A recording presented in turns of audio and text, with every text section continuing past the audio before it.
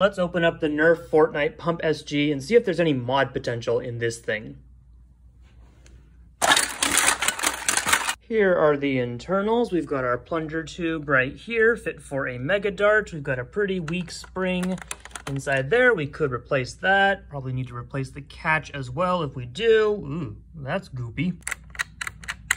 Though I will say, if we remove all the internals, we do have quite a bit of shell space there. Maybe we could put an XBZ in here.